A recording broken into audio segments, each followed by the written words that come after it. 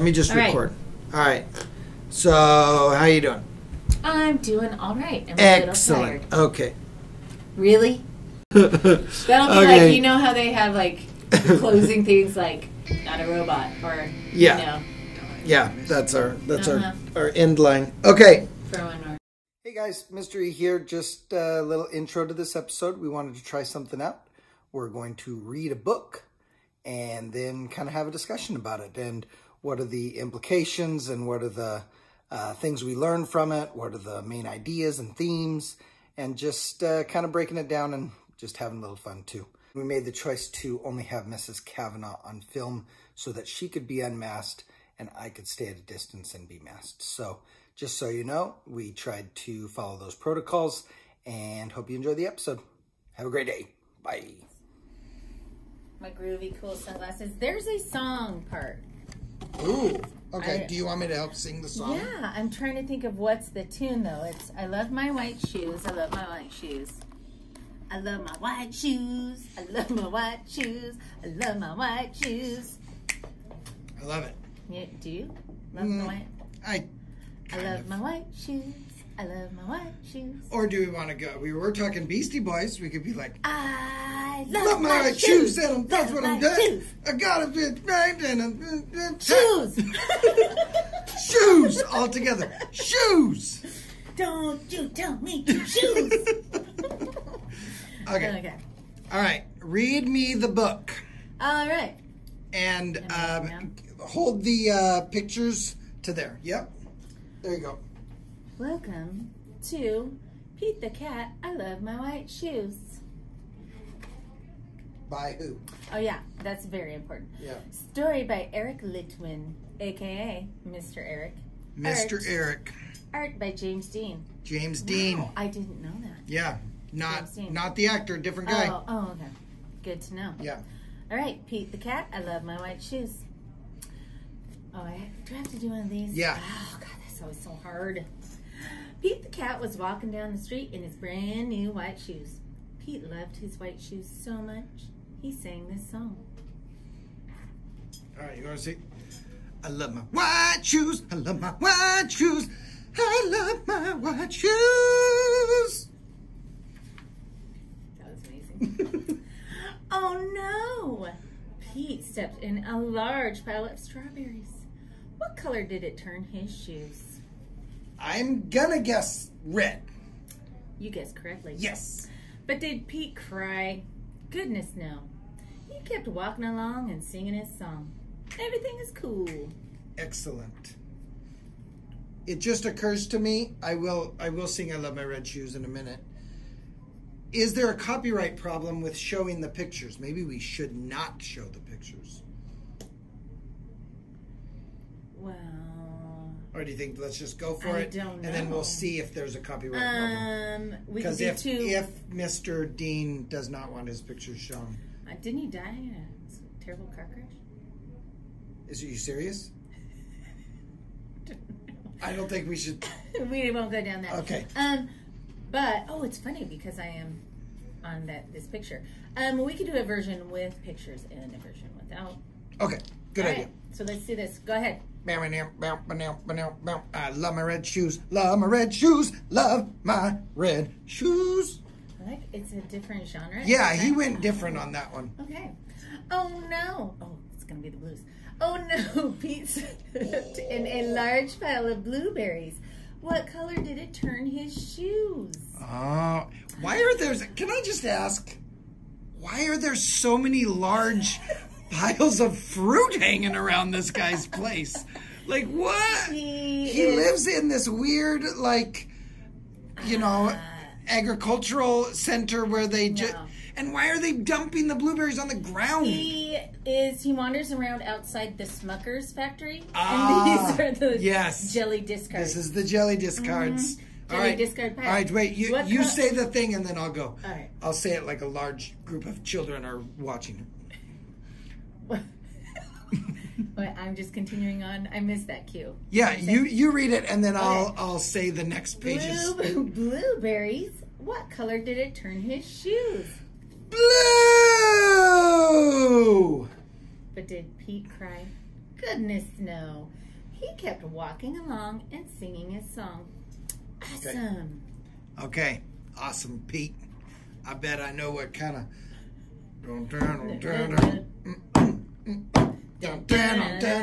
I love my blue. I love my shoes. I love my blue shoes. I don't know why I always go up at the end of the blue shoes. You should have blue shoes. Oh, thank you. Can I do it again? Okay. I love my blue. I love my shoes. I love my blue shoes. Yeah. Nailed it. Okay, thank you. Oh no! Pete stepped in a large puddle of mud. What color did it turn his shoes? A brown. But The grossest color of all. It's the color of chocolate. Oh. Chocolate cake. Good idea. Yeah. You're right. Did Pete cry? Goodness, no. He just kept walking along and singing his song. Groovy. Groovy. Okay. Okay, what genre is I Love My Brown Shoes? Country. Okay, needs a twang. Oh, harmonica. That's for the blues. Oh, you're right. Okay. Country twang. I love my brown shoes.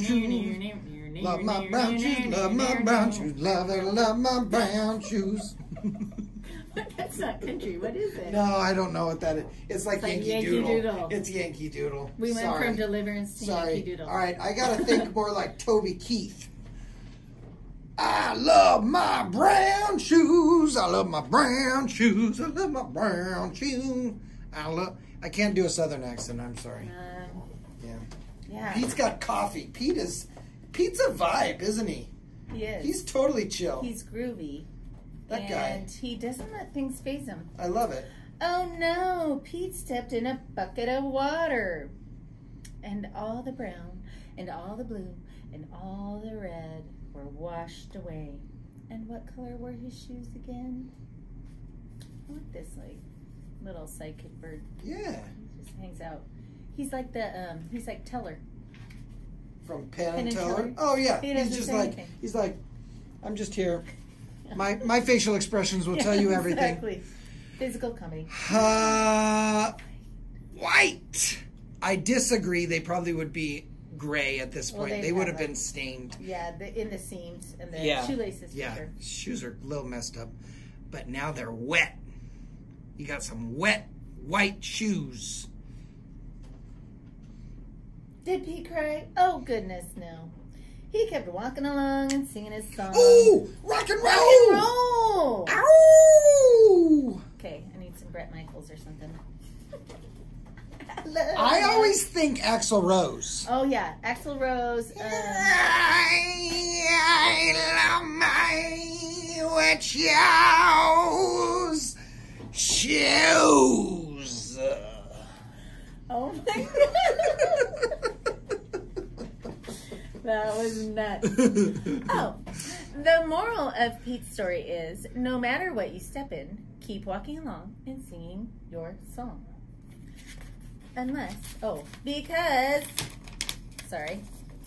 Because it's all good. It's all good. It's all good. I love it. I'm still convinced, unless you step in dog poop. Yeah. Then you gotta scrape it off. Then you do. But keep walking. Yeah. But maybe do that shuffle in the grass. Oh yeah. I like the shuffle. I mean, you don't want to take. Like the shuffle, you don't want to though. Hey, move that way a little bit. Yep, thank you. We're in front of the kids' pictures. We should probably block that. Ooh. Yeah, you wouldn't want to take the time to. I should probably move closer to the microphone. Oh. You wouldn't want to take time to do the whole take a nail or stick and get it all out of the tread, right? So, but you do the grass shuffle. The grass shuffle. Yeah, just keep walking along and singing the song. If you got things to do, places to be, you can't let a little dog poop. Yeah, I mean, what if you're working in the middle of your job or whatever? What if you're a soldier? Yeah. You step in poop, you don't You gonna stop and cry? Goodness, no. You keep going. You're gonna shuffle in the grass. Yes, you do a shuffle, because none of the other soldiers are gonna want you to smell bad. If you're in formation. Yeah. You notice Pete never stepped in poo. Well, there was not a lot of piles of poo around Smucker's factory. Yeah, no. It's strictly fruit. Which, that's untrue, because there'd be a lot of animals that came to eat all of those blueberries and strawberries laying around the ground. They don't come to eat it, they just come to step in it. they just squish it. Just like, it's like Sonoma with the grapes, and they're just like, and they with the strawberries. Little paw prints everywhere. Yep, I love that. Okay, so. I like the message, though. What is encapsulate the message again for me? Things happen, and you got to keep moving. You can't let things weigh you down too much. And sometimes these little things that come up, they might be good, you know? Blue shoes are cool. I can encapsulate this in 2 words. Hakuna Matata. That's basically what we're saying, huh? Yes. Like, no worries. Like, sometimes bad things happen, and there's nothing we can do about it, so just keep moving. Yeah. I mean, Timon or Pumbaa says that exactly, yeah. I think so. Copyright Disney Corporation. Don't. I'm thinking about Simba, and I feel like they may have sort of washed over. Yes. Yeah. Yeah, no, but I think in Lion King and in this, we're both saying, like, there's a time and a place for Hakuna Matata. There's a time and a place for Pete the cat's, like, total chill vibe. Like, it's cool, dude. Yes. No big deal. But there is a time to, like, clean your shoes and be worried about it. When you get home. Yeah. Don't wear those shoes in your house. No. And leave them at the front. And if you had brand new shoes, probably avoid the mud. Yes. Don't just be like some crazy wandering hippie that's just like, oh, I don't care, dude. You wouldn't be wearing shoes if you're a wandering hippie. I think there's hippies with shoes. Or sandals. I lived in Portland. Flip-flops. People in Portland, shoeless. Ugh. Shoeless Joe Jacksons all over the place. And well, first of all, we had a patio where I worked, and I would say, no shirts, no shoes. No shirt, no shoes, no service. And I was lame. But really, there are bad things that happen on the street, and you don't want to walk through those. Yes, I agree. Gross. Bacteria in your feet. I don't think I'd want dirty feet in general. Even if you're living in the country and there's not all the bad stuff on the streets like Portland, your feet are going to get super nasty, like black feet. Yeah, you're right. Bad. That's terrible. Stickers, goat heads. There is a reason we have shoes. There is some of those survivalist guys who are like, oh, I'm a no shoe, and that's the most healthy thing for you. Or those runners, like the barefoot or the closest to the earth you can be. I don't think There's too many rocks in the earth. Yeah, I just don't want to. I don't want to get an infection in my foot. That sounds painful. Foot infection's the worst, and then you end up having to like doctoring your foot in general is not super easy. You know, like doctoring your hand is right here. You gotta like bring your foot up and I don't want to have to bend over. Yeah, that's basically what I'm saying. There's too much work to bend over to do that. Yeah, I don't care if my foot falls off. No. I just don't want to have to like bend over to wash my foot or put a Band-Aid on. Yes. So that is why I wear shoes. Especially if you like, I just ate a big meal. Oh yeah. And then you're just doing the like roll around. Yeah. What do the hippies who eat a big meal do about their bare feet? They're vegan. Oh. So they're very lean. They don't fill up. Okay, we got way off track. Yeah, we're off track. It's okay to be sad if your brand new shoes get dirty. But don't freak out. Just do your thing until you get home, and then you use some OxyClean. Yes, absolutely. Clean those things up. Or even just soap and water is pretty good. I mean, I'm really going to sell the OxyClean. You're hoping for that sweet, sweet OxyClean money that's going to come rolling in. Carl, have I told you about OxyClean? No, tell me all about it. When I have stains at my house, I just put things in a bucket of OxyClean. Oh, my, that is amazing. 9 out of 10 high school. Yeah, housewives. I messed it up. I'm fired. 9 out of 10 house people could be wives or husbands. Sorry. Enjoy OxyClean. I was trying to be 50s. Yeah, there was only Housewives in the 50s. Now it's different. All right. I like Pete the Cat's vibe, though. I mean, in general, I think that that's a cool vibe to go into 2020. I think that's a great way to be. I think that all of this COVID, like, stuff on our education system is terrible and has been really hard. And maybe, you know, there's a metaphor there about walking through life and let's get to 2021. Yeah. And sure. and just keep on trucking. That's an old 60s thing too. Pete the Cat's very 60s. He is. Keep on a trucking, man. Groovy a lot. Yeah. He's got big Elton John sunglasses. When were these books created? Copyright. Yeah. 2008. Really? Yeah, those were happy times. Wow. I mean, if you think about it, 2020 it's not a pile of strawberries and a pile of blueberries. It's a pile of other stuff. Other bad stuff. Garbage. Garbage stuff. But just keep walking through the garbage. Yeah. To the other side. Yeah. There was a song like Walking on Broken Glass. Is that anything? Yeah, that's Annie Lennox. Is that similar to... Could we play that song? No. Can you sing that song? No. I can. Not that I want to. Walking on broken glass. Okay, I did kind of want to. You did a great job. I know. I think it's not about this. I don't know. That's not it's relationship stuff. It's not. Oh, that's not the same. Yeah. Okay. All right. Well, I enjoyed Pete the Cat. Thank you for reading that to me. You're welcome. I have to tell you. I told Yasmin. She was asking me why I was looking for this book, and I said I was going to read it to Mr. Edie, and she said, "Why? He's not a little baby." And I said, "Yes, he is." I said, "He's a big baby."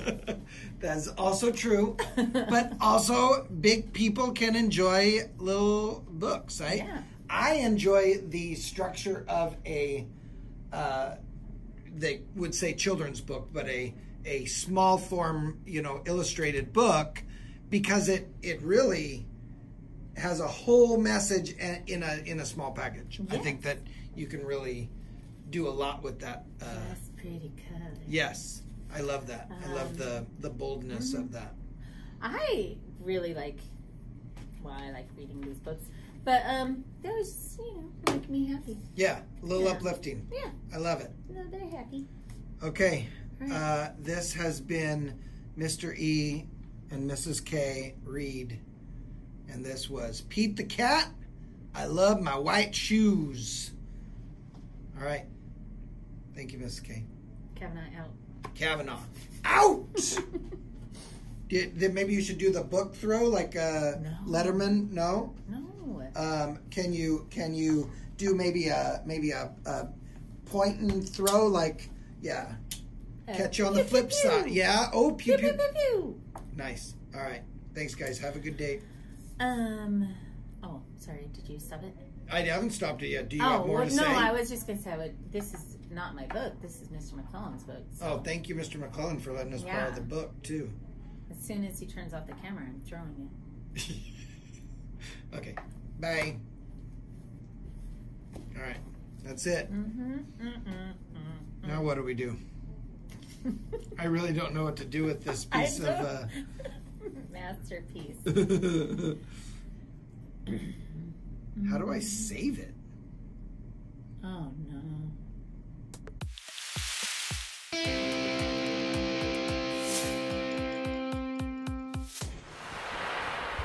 it in an iMovie.